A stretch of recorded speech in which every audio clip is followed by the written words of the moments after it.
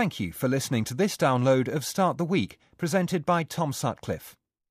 Hello. It's that time of year when our resolutions to change our ways and become better people are beginning to waver. But were we always fooling ourselves about how much freedom we have to change our characters? The neuroscientist Dick Swaab argues that much of our destiny in life has already been fixed at birth, or even before it. He's here to talk about his book, We Are Our Brains. We are our stomachs too, according to the philosopher Julian Baggini, whose latest book, The Virtues of the Table, offers recipes for reflective self-improvement and apple and blackberry crumble, among other dishes. Theatre director Natalie Abrahami is just about to open a new production of Beckett's great tragicomedy of resilience and self-reliance, Happy Days, and Helen Dunmore's latest novel, The Lie, is about a former soldier returning from the First World War. I don't think Michael Gove's going to like it. We'll come back to why later. But we're going to start with Dick Swaab, whose working life has been dedicated to the organ which allows us to think about all this stuff in the first place, the brain. Dick, you used a very intriguing phrase in your book, neuro-Calvinism. Yeah. Are you a neuro-Calvinist? And can you explain to listeners what a neuro-Calvinist is? Yes, that's how I called myself, with a smile on my face. But in a way, it's true. It's essentially about predestination, that you take the view that... So a lot of our behavior can be explained by the fact that we are programmed by our genetic background and by the early developmental process of the brain. And this makes the structure of the brain and how we react to the outside world later. So, to give an example, 88% of our IQ is determined by our parents. So it's extremely important to choose your parents. And in addition, our sexual orientation, our gender identity has been programmed before birth. And all our talents, but also our limitations, are determined by the structure of our brain. And this is what I call neuro-Calvinism. That has some significant kind of political consequences, doesn't it, in both directions? If you say that your sexuality is determined before birth, then you drive towards a liberal view of sexuality. At the same time, if you say your IQ is determined before birth, you might undermine notions that the way a society is organised ought to be organised so that everybody gets an equal chance. I mean, it's a complicated affair, isn't it? Well, we should have an equal chance, but we are not equal. And we certainly have not all the potencies that are comparable from the moment of conception. So we should know that there are limitations to this possibility of educate people, or let them grow. Some people just have bad luck by the genetic background and by the way they grow up, and we should take care of them as a society. You write very interestingly about the self and self-consciousness, and one of the ways in which your book operates is by the moments at which the brain goes wrong, which offer a kind of window into its workings. Just talk about body integrity identity disorder. I was absolutely fascinated by that. Just explain what it is, first of all. Yeah, those are people who are perfectly healthy, but they are convinced from very early onwards that, for instance, the lower part of the right leg doesn't belong to them, although it's functioning perfectly well. And apparently the body scheme in the brain has not been developed properly. And they do anything you can imagine to get rid of that healthy part of the brain. And they only feel... Healthy part of the body.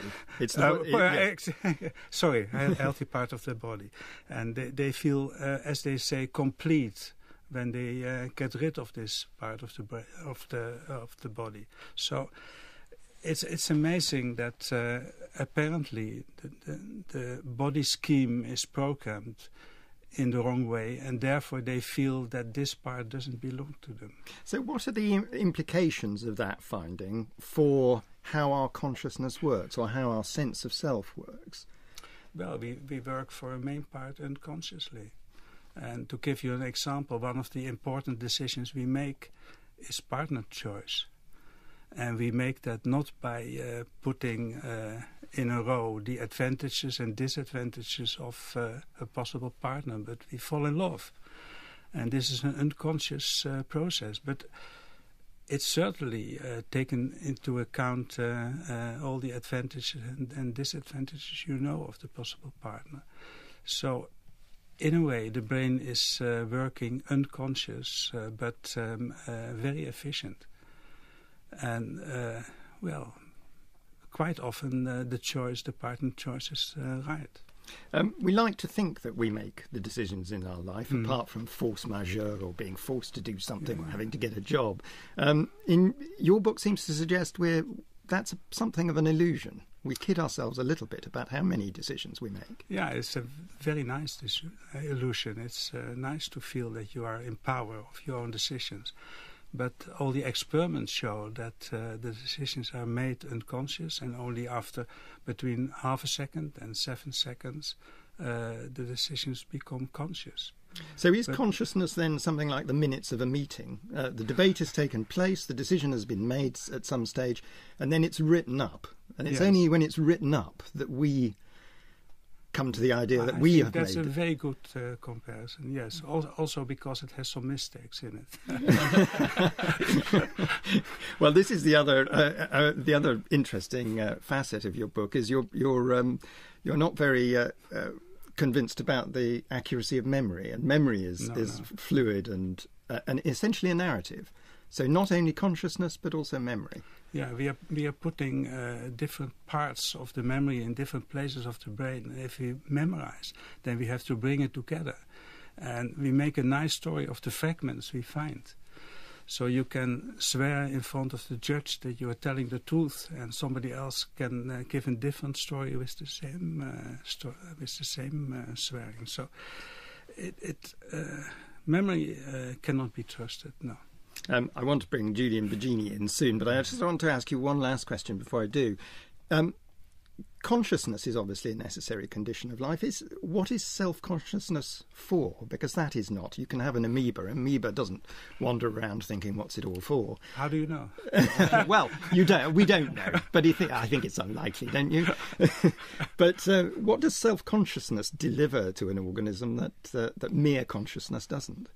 Well, we are social animals. We have to live in a society, so we should distinguish self from the other, which is very important, of course, in order to find your place in society, not to make too many mistakes. Julian Baggini, you write about neuroscience in your book and the limits to which it can explain away things such as free will and self-consciousness. Yeah, well, I'm not entirely sure how much neuroscience really changes our understanding of free will. I think the fundamental idea, which predates this modern research, is that our brains are basically the things which allow us to think, and that a lot of what we do is unconscious. Now, neuroscience has done a lot, I think, to explain more about this and show that we're perhaps more that is going on that we don't understand than we thought. But the fundamental idea of free will, which you're saying doesn't exist, is that free will ought to be this ability to act unconstrained by internal or external constraints. And that just seems to me an unrealistic idea. If that's what we thought free will is, then no one should ever think we have it. I can't even really properly make sense of what it would mean for me to make a decision which wasn't in some way constrained by my nature and my experience and so forth. So when you say free will is an illusion, I'd like to say, well, there's a naive idea of free will is an illusion, but even you surely think that there is something else we do have. Because, for example, you talk about development, and you think it's important to treat people differently when they're children, when they're between ages of 16 and 24, and when they're adults. And the reason for that is that as we grow older, we do develop the ability to monitor and control and adjust our own behaviour. Now, isn't something like that a more realistic idea of free will that we might have? Well, that's called free won't, isn't it? Just the inhibition of the impulses. That is the idea. But free won't has also been studied by experiments now, and again the same story shows up, that we make the decision to inhibit the impulses in an unconscious way, and only later we become conscious of it.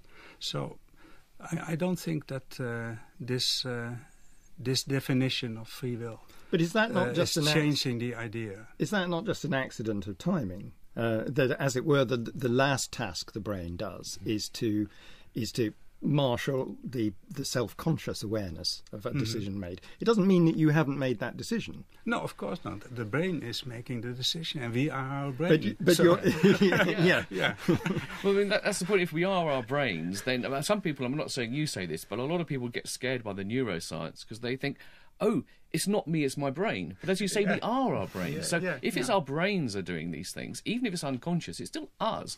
And what really matters for free will is the extent to which our actions are things we can change over time, and also that we do things for reasons. Because I think, again, it's not just because of things happening in the brain. If you answer my question now, there's a reason for that. Namely, you've heard something I've said. All these kind of normal things we take for granted, they're not eliminated by neuroscience. There's still meaning to conversation. I just want to bring Helen Dunmore in before you... Yeah. I like your statement, we are our brains, but we are also our bodies, we're embodied selves. And I wouldn't myself make a distinction between the unconscious and the conscious, as if the conscious is the superior and dominant part of that, because the unconscious, it's constantly feeding our understanding, just as our senses and our touch and our smell may feed our choice of a partner. I feel that separating and saying, we are our brain, as if our brain is something separate and objective, can be perhaps a little bit cold and not take into account this wholeness of the self. Well, you mentioned touch, which is, of course, part of brain function. Senses, part of brain function. And you can remove many body parts and you're still the same person. You can transplant hearts, you can transplant lungs, and you're the same person.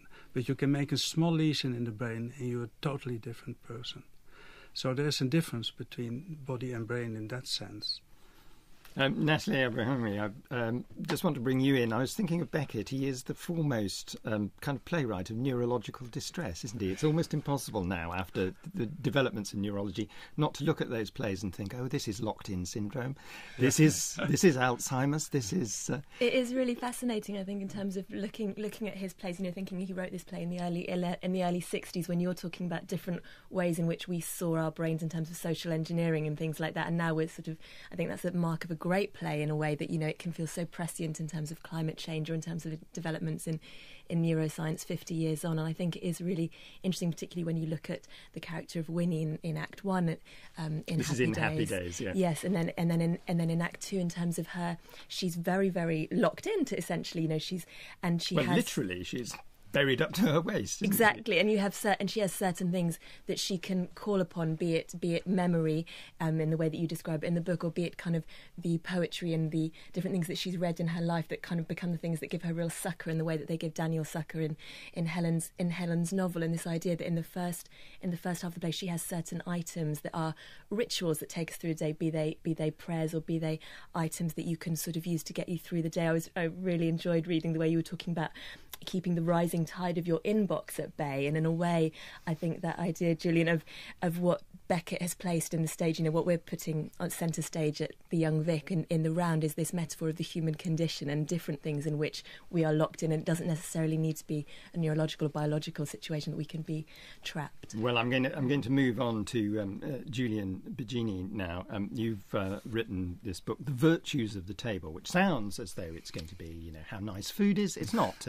It's about, well, it is partly, but it's essentially using food and using eating and our attitudes to it as a kind of primer in some basic philosophical concepts, isn't it? And how we can understand ourselves better through the ways we react to food. The opposite of gut instinct, really, isn't it? It's gut rationalisation or something. Well, it's interesting you use the word primer. I think it's a little bit more than that, because I think that when you think about the good life and human nature in relation to our embodied nature, and food is the most embodied thing we do, then it's not just a way in to some classic philosophical ideals. I think you have to sort of rethink some of those philosophical ideas in that context, because in the history of philosophy, let's face it, people have been in love with the intellectual part, which has often been imagined to be something which is by unfortunate accident connected to a body. But, really, the more we sort of get away from our bodiliness, the better. And, it's hard to find many great philosophers who have anything too good to say about food. And I think the premise of the book really is that if you really want to understand what it is to live and what we are, you need to really get engaged with our physical nature. And our relationship to food and eating, I think, is one of the most sort of like strongest ways of doing that. What about sex? Sex as well. I think there's just less to be said about sex, I think. Well, no, there's a lot to be said about sex, but I think that, I don't know, you could do that book. Why don't you try that one next time? But Julian, you are at odds with some great philosophers. Kant, who you write about in your book, ate cheese sandwiches every day in order to avoid the distraction of having to decide. Wittgenstein famously wasn't remotely interested in what he ate. It was just fuel to him. So you're sort of at odds with that notion that food is a distraction. No, I think that's right. I mean, if you think about... first of all, there are some people for whom food is just fuel and they don't take any pleasure from it, and I don't think those people are wrong. I don't think they should all go out and become greater gourmands. But I think all of us, most people take a lot of pleasure from food, but also it is so tied up with all the other aspects of life. It ties us to our relationship to others, the way we eat with each other and share with others. It connects us to the environment, the way we grow our food, animals and so forth. How we understand ourselves as physical beings. One of the things I talk about in the book is my kind of embarrassing and ultimately unsuccessful experiments in weight loss.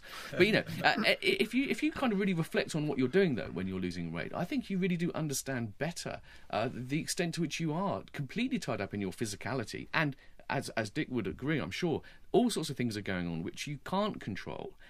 But nevertheless, you have to kind of try and learn to negotiate that. How do I live with my body, not in competition with it, but knowing that it's not like my brain is the master of my body, but nor should it be entirely vice versa. Well, this is it's very interesting that you write about this now. Just over the weekend, The Sun was writing about bariatric operations, and there is a peculiar kind of moral weight, isn't there, about weight loss and how we control ourselves, particularly now. A quick fix under the knife gives many an excuse not to tackle the root cause of their overeating, is what The Sun said. Yes. That implication that you are weakened and lacking in will if you don't. I think this is something in which I think Dick would agree, is that I think that we want to think we're more in control, that our conscious minds and our conscious willing is more powerful than it is.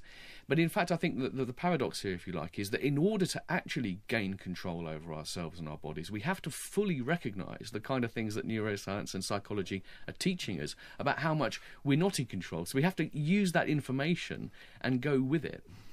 Dick Swaab, the brain is feeding using hormonal messages, isn't it, to say you must eat now? Or Well, eating is, of course, tremendously important for survival. And in order to encourage this, the survival of the species, it's coupled to reward. So we get a tremendous reward of eating, and it's very difficult to refuse reward. For some people. Julian, fasts are very fashionable at the moment, in terms of kind of dieting fads. But you write about the fast as a different kind of enterprise, an enterprise of mindfulness, not of weight loss, not of... Yeah, no, I think that's right, and I think this is one thing where religious traditions. I'm not religious, but I think there are things everyone can learn from religious traditions, and one of the things that sort of periodic fasting does, it enables you to, as it were, stand back from your desires and sort of reflect on them, and particularly in this day and age where you can eat from second to second, and most of us can. I know there's a lot of people who actually are having trouble to afford food. But it's a way of noticing that, not just succumbing to desires as they arise, but trying to decide which ones to endorse, which ones not to. And then also, when you do eat, to appreciate things more and be more attentive.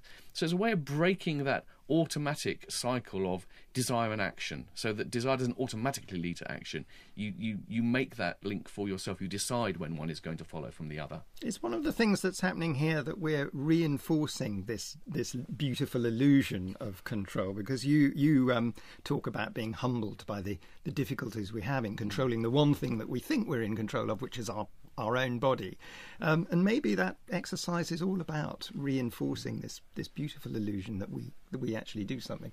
Helen Dunmore. Yes, I thought one of the very interesting things that you were talking about, Julian, was this discovery of limitations, your failures, your embarrassments, your humiliations connected with food, which is very funnily described, really, but also not using those limitations as stopping points, but saying, how can I live around, within and through my limitations? In fact, how can I develop my character and my way of looking at my personality and saying, yes, these are my flaws, these are my difficulties, these are my greeds, these are my desires, and how can I become something slightly different while recognising the reality of that?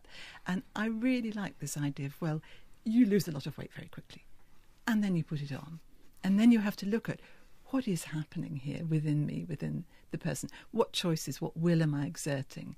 Is this valuable for me? Is it not valuable for me? And I really do like this idea of character and the development of character, standing perhaps against what we are given at the outset. But that weight gain is partly physiological, isn't it? As it were, the unconscious processes are thinking, oh dear, we're in a time of want, we'd better sort of start eating more and storing fat more. And the problem is that we have been growing up for millions of years in the savannah where there was little food. So we didn't develop mechanisms to stop eating, because if there was food, we should eat and have some reserves made. And we are still wrestling with this process. I was very interested by something you said in your book, Dick Swaab, about anorexia, which would be, I suppose, generally considered to be a socially derived disease. You take the view that it's not at all, that it's a disease of the brain. Yes.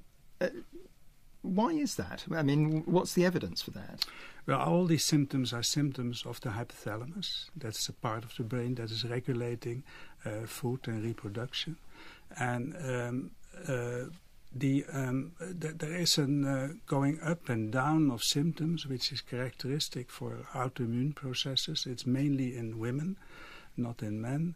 And already, if you go back to the moment of labor of those girls who have anorexia nervosa, then there is disturbed labor, and labor is initiated. Do you mean in their birth?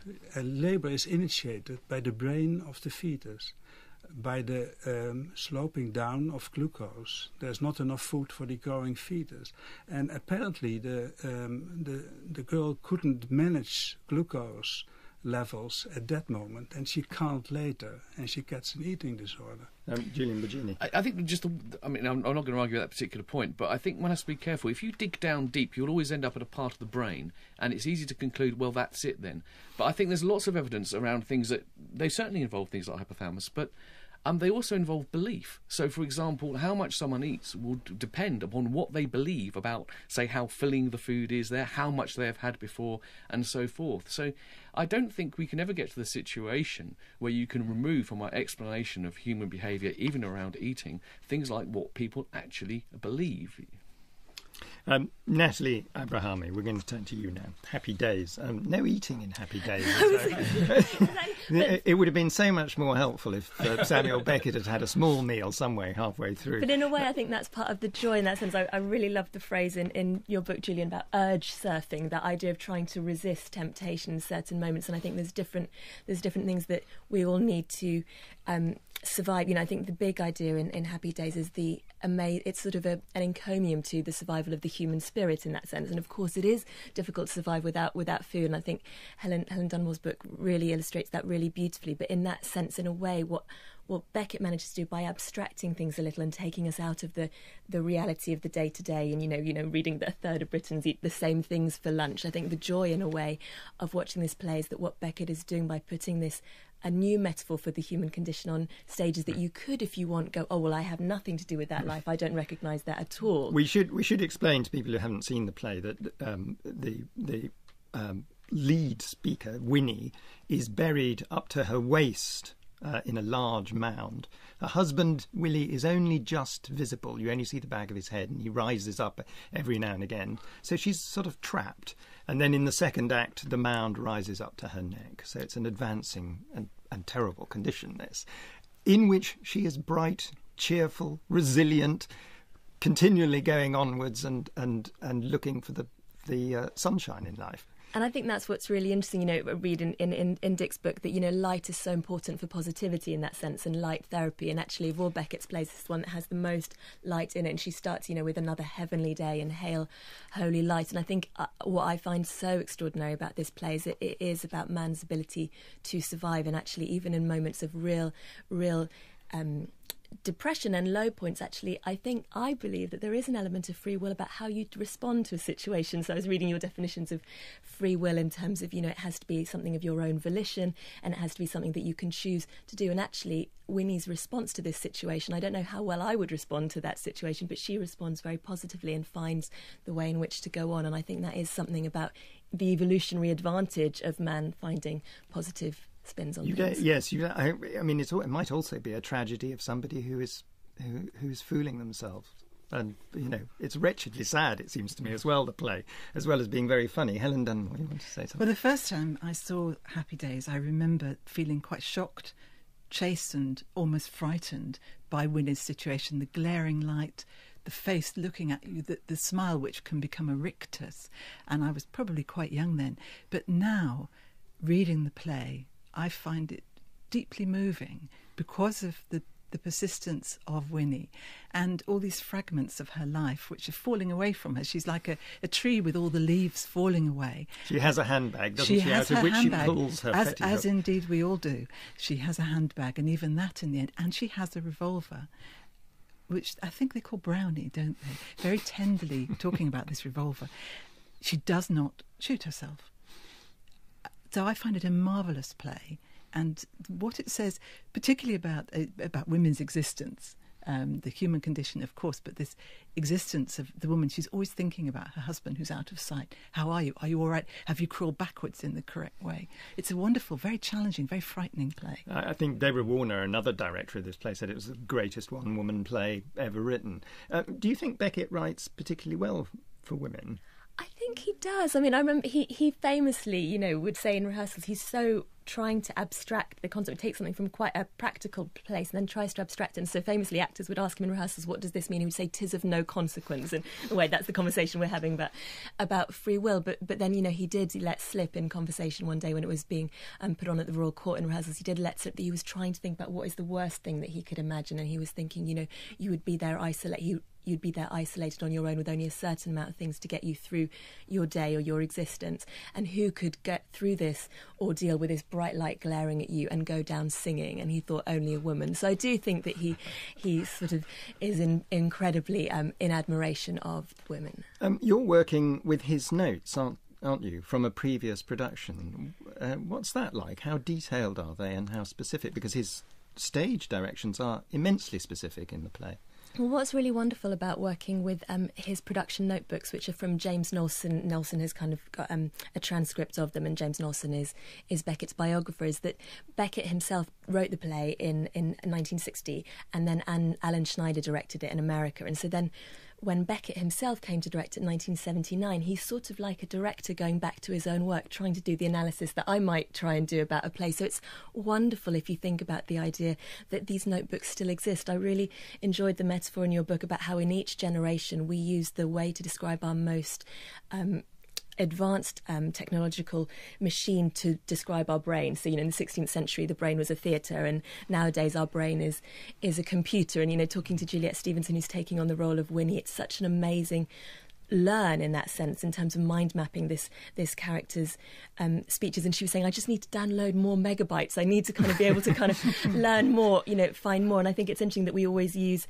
those analogies. And so in that sense, I think it's really interesting to think about how Winnie needs to find a way through the play, and I think that that's what Beckett is sort of doing in terms of that analogy. Were there any surprises when you were reading his notes that you went, goodness me, I didn't expect that?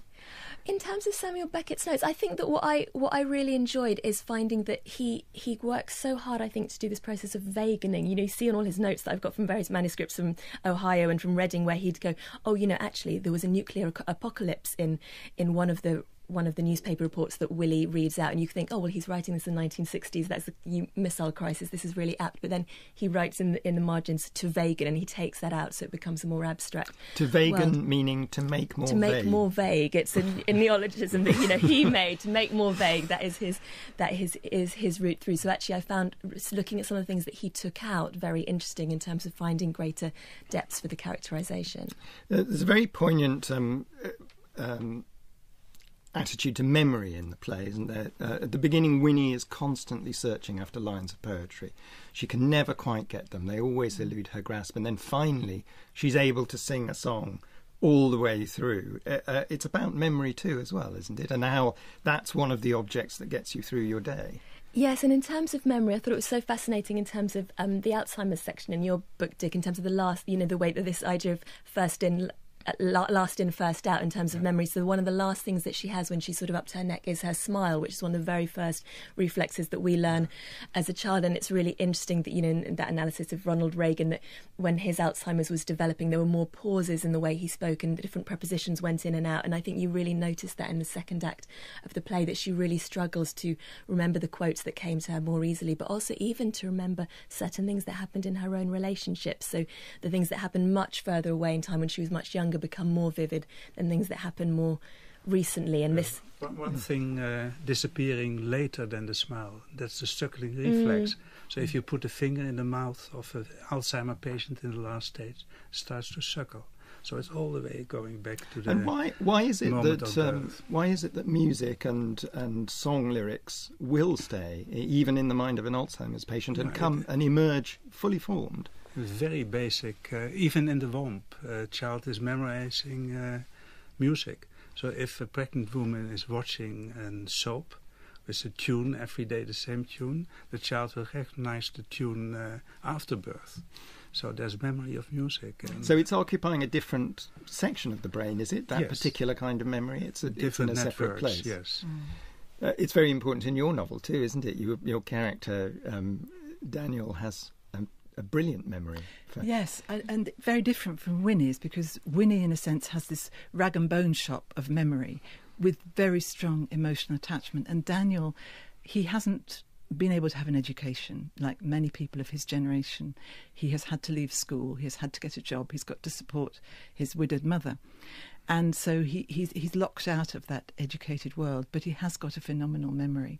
And his poems become his possessions. They are something. Did you that he confer has. that upon him as a sort of gift he's born with, in Dick's terms, or is it something he comes up with because he can't have books at home, because he needs it? It's probably both. It's probably a mixture of both, but he has got that ear, that very acute ear, which many poets share with musicians, that sensitivity to language. And language becomes also, it's something that rescues him. It's his zone of beauty, safety, and because he, in his life, he goes to France, he goes to the trenches, and in fact, as he emerges traumatized from that experience, we see all these shards and rags of memory coming together, and he is haunted by the poem The Ancient Mariner who has gone to a far country, done something terrible and inexpressible, and come home again and cannot reconnect. And I'm thinking about that trauma of the generation who returned, bearing the weight of an experience which was incommunicable. They really could not tell those who had not been there what it was like. There was no way of doing that. I should explain before we go on that why I thought Michael Gove wouldn't like it, and it was only not because it's not beautifully written and a wonderful novel, but your epitaph is Kipling's "If any question why we died, tell them because our fathers lied." So you're not on the Govian side of this question about the First World War. I'm not really concerned with politicians in the novel. I'm looking at the characters, and I'm looking at the experience of the time, and I'm particularly through Daniel looking at this question of survival, what survives and what doesn't within you. And interestingly, he adapts very well to life in the trenches. He forms extremely close bonds with the people in his platoon. He succeeds. He understands that rule of trench warfare, which is you may not look after your own feet, You may not unwrap your feet, you may not rub them with whale oil, but you will look after the feet of your mate. And he is, for the first time in his life, completely integrated into the group. But after the war, all that has dissolved, all that has gone, and what is left is the concussion of the things that he has seen and done, and particularly the loss of his closest friend from childhood, and guilt, recrimination, doubt. There are two kinds of damaged memory he comes back with, aren't there? Because there's essentially he comes back with a knowledge that people at home don't have. I mean, there's a wonderful moment when he walks into the local town and he looks around, and it seemed to him that every creature is in disguise. Their skin is a veil to hide the intestines and raw, slimy flesh within. So he's no more illusions. He knows what a human body is made of and how it can be disassembled. But then he also has what we would call, I suppose, post-traumatic shock.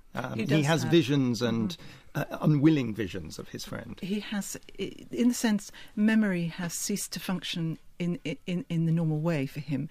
The past will not die down. It is alive within him. It is flashing up through him.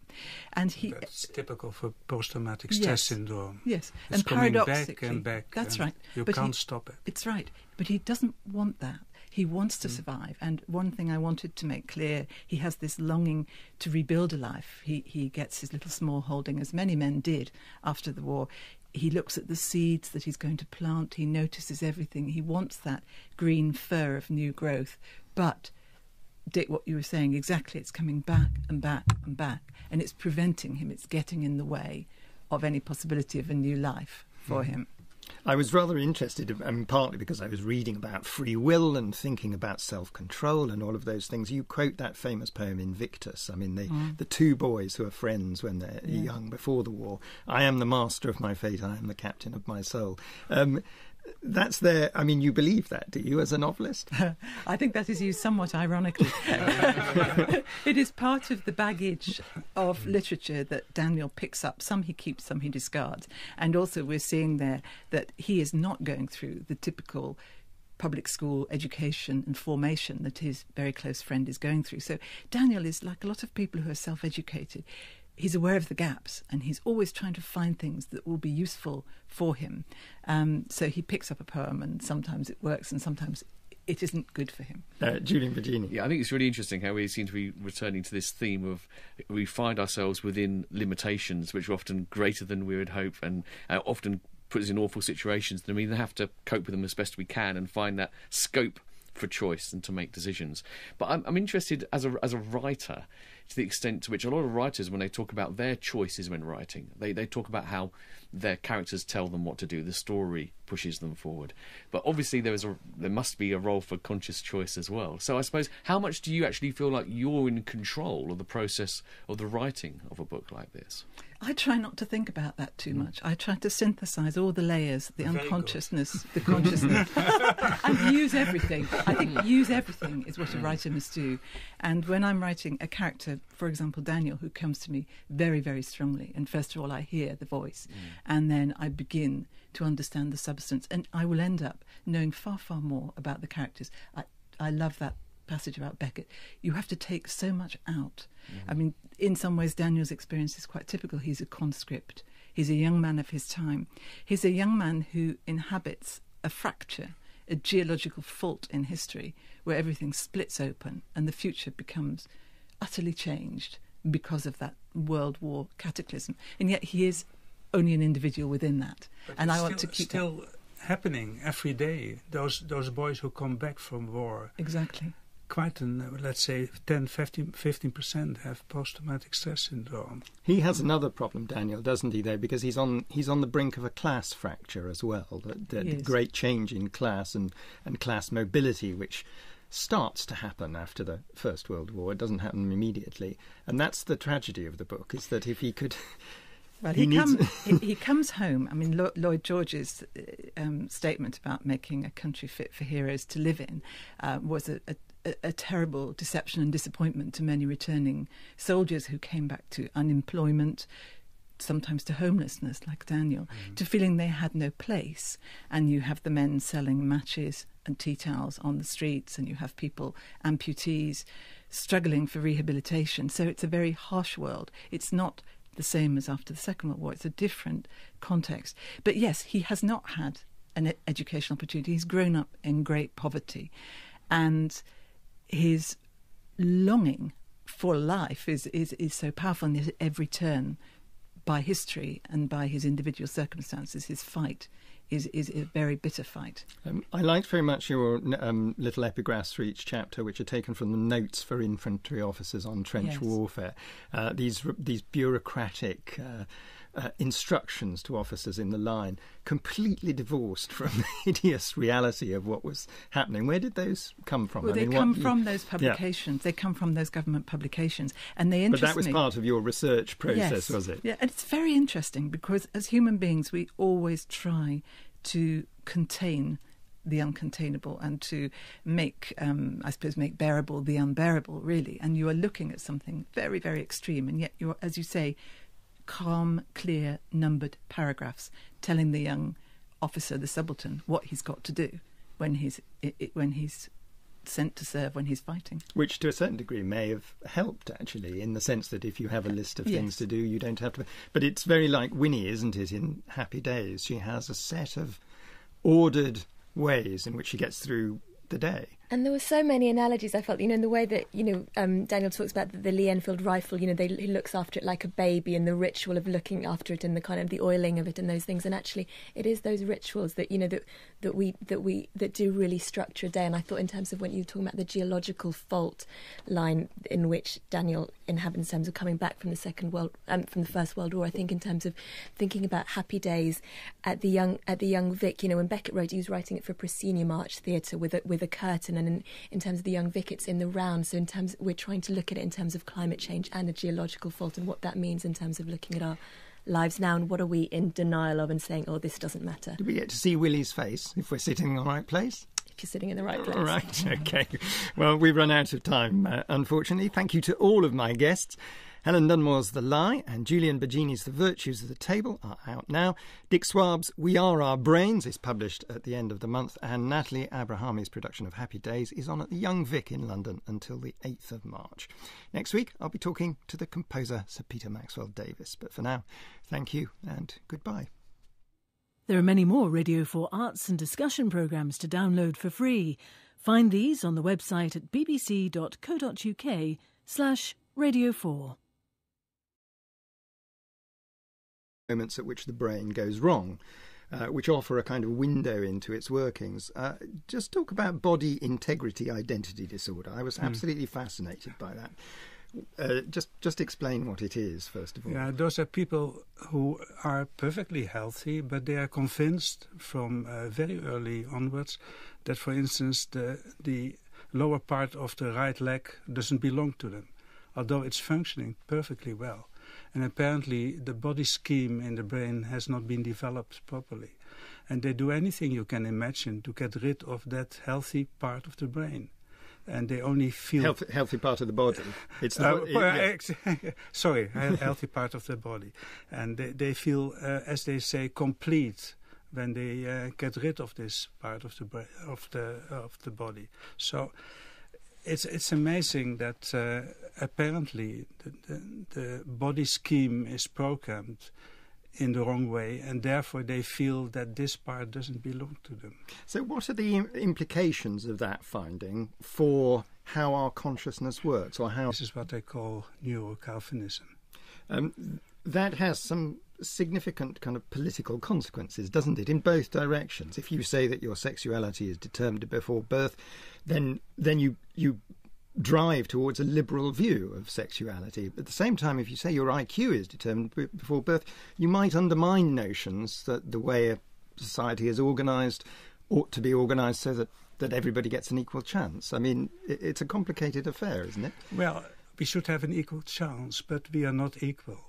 And we certainly have not all the potencies that are comparable from the moment of conception. So we should know that there are limitations to this possibility of educate people, let them grow. Some people just have bad luck, by the genetic background and by the way they grow up, and we should take care of them as a society.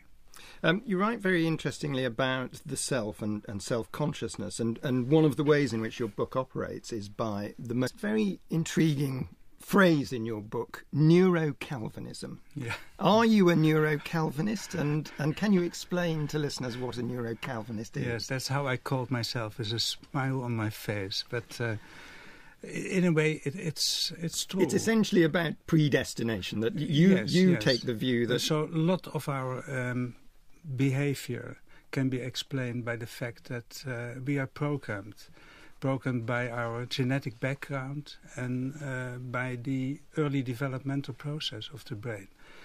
And this makes the structure of the brain and how we react to the outside world later. So, to give an example, 88% of our IQ is determined by our parents. So it's extremely important to choose your parents. And in addition, our sexual orientation, our gender identity has been programmed before birth. And all our talents, but also our limitations, are determined by the structure of our brain. And our sense of self works. Well, we work for a main part unconsciously. And to give you an example, one of the important decisions we make is partner choice. And we make that not by putting in a row the advantages and disadvantages of a possible partner, but we fall in love. And this is an unconscious process. But it's certainly taken into account all the advantages and disadvantages of the possible partner. So, in a way, the brain is working unconscious, but very efficient. And, quite often the partner choice is right. We like to think that we make the decisions in our life, apart from force majeure or being forced to do something or having to get a job. In your book seems to suggest that's something of an illusion. We kid ourselves a little bit about how many decisions we make. Yeah, it's a very nice illusion. It's nice to feel that you are in power of your own decisions. But Thank you for listening to this download of Start the Week, presented by Tom Sutcliffe. Hello. It's that time of year when our resolutions to change our ways and become better people are beginning to waver. But were we always fooling ourselves about how much freedom we have to change our characters? The neuroscientist Dick Swaab argues that much of our destiny in life has already been fixed at birth, or even before it. He's here to talk about his book, We Are Our Brains. We are our stomachs too, according to the philosopher Julian Baggini, whose latest book, The Virtues of the Table, offers recipes for reflective self-improvement and apple and blackberry crumble, among other dishes. Theatre director Natalie Abrahami is just about to open a new production of Beckett's great tragicomedy of resilience and self-reliance, Happy Days, and Helen Dunmore's latest novel, The Lie, is about a former soldier returning from the First World War. I don't think Michael Gove's going to like it. We'll come back to why later. But we're going to start with Dick Swaab, whose working life has been dedicated to the organ which allows us to think about all this stuff in the first place, the brain. Dick, you use